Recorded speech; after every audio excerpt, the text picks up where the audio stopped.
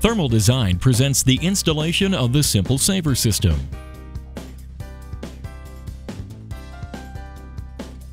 With over 25 years of experience, the Simple Saver system is not new to the industry.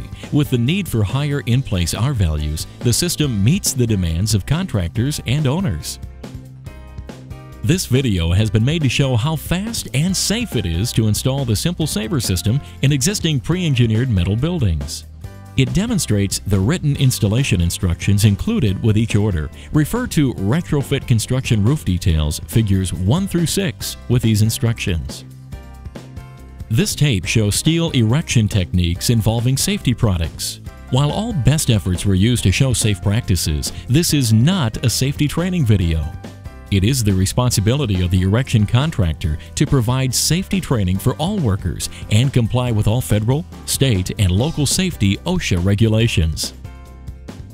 The basic concept of the system is to create a platform with tensioned steel straps, to slip a strong liner fabric into position on the platform, to insert pre-cut fiberglass insulation layers or blown insulation in the purlin cavities, and to seal the edges and fasten the liner system to the overlying structure with self-drilling fasteners. Tools required are screw guns, extension cords, 5/16 long shank magnetic nut setters, utility knives and blades, safety glasses, and 8 to 10 self-locking clamps. Lift equipment will be necessary to reach the structure. A snorkel basket, a JLG-type lift with basket or scissors lift may be used. Scaffolding can also be used if no lift is available. Lifts operable from the basket allow installation process with one less crew member and will easily pay for itself in labor savings. Always use safety equipment required for compliance with current safety codes in your area.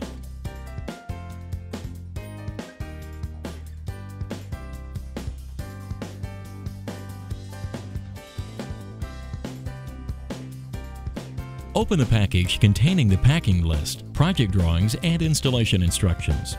Check to be sure all materials are included and are not damaged. If something is missing or damaged, contact Thermal Design at 1-800-255-0776.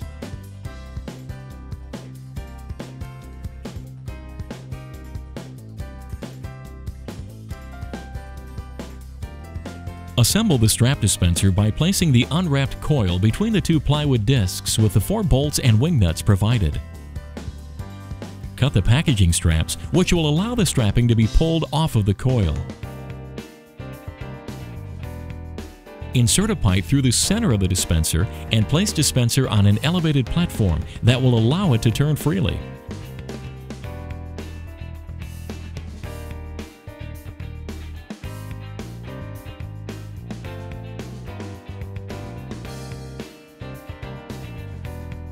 Now cut traverse straps the width of the building plus 3 feet.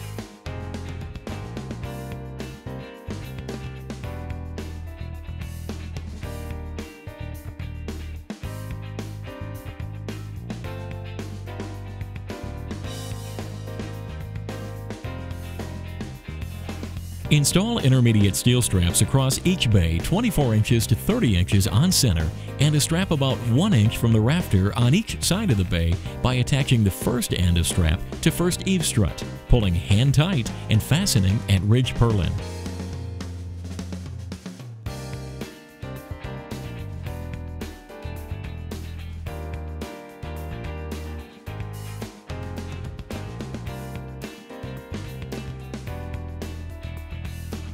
Then pull hand tight and fasten second end to opposite eave strut.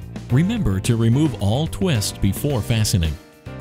Go over and under attached items as the final installation dictates, whether items are concealed or exposed.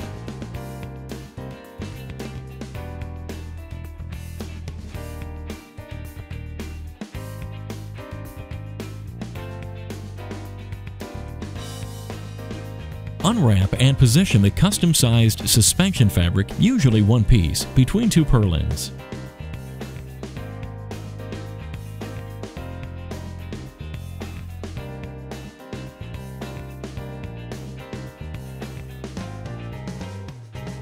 fasten one end of fabric to eave strut by backing out one fastener at a time. Pull fabric to wall line and replace fasteners into same holes penetrating fabric. Repeat process for all intermediate straps attached to eave strut. Fasten the fabric to the eave strut one strap at a time to ensure that the fabric remains square to the bay. Steel straps installed 1 inch from rafters are not used until insulation is pulled into cavity.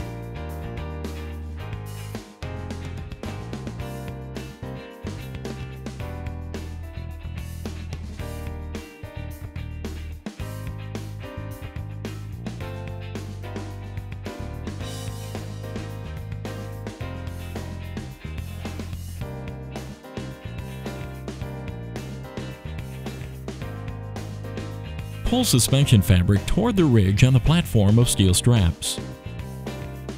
Pull fabric one purlin space at a time and install fasteners through each band and fabric into the purlins, or it may be pulled several purlin spaces and attached at the furthest purlin.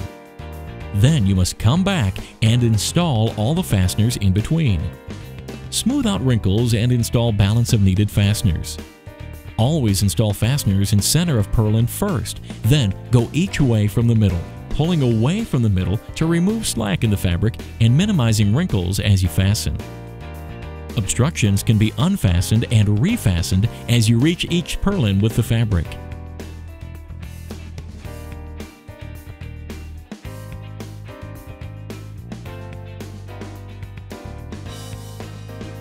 Proceed to position and fasten the fabric across the bay to the ridge purlin. Then, back out the intermediate fasteners at the ridge purlin attached in strap install step 3. Pull the fabric past the near ridge purlin, fasten, and then proceed to the next ridge purlin and repeat.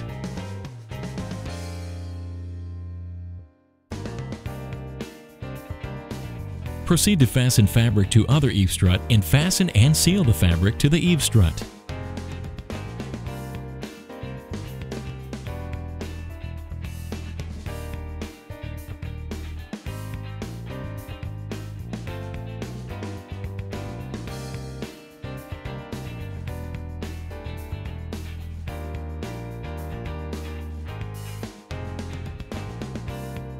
Pull the insulation into the purlin space with the aid of a rope and 2 boards clamped to the insulation.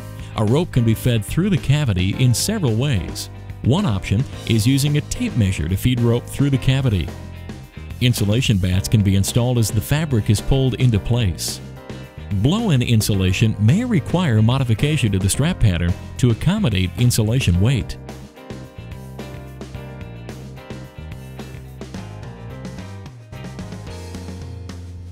After the installation is installed, pull the edge of suspension fabric to rafter and seal it to underside of top rafter flange, making sure the flange is clean. Fabric can be sealed by using either a 2-sided tape or contact adhesive. Install fasteners at each purlin along the straps, positioned about 1 inch from the rafter.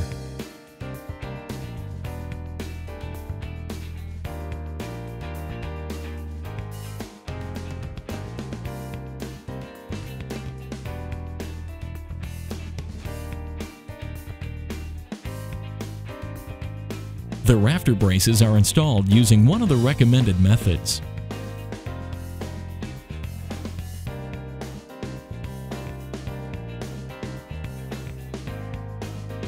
Caulk or seal all edges, checking to ensure all fasteners are installed at each purlin. Wipe away any dust or dirt off the system and clean up the bay floor area. Gojo hand cleaner or WD-40 will remove fresh vapor barrier sealant. If you have any questions or need any additional materials, call Thermal Design at 1-800-255-0776.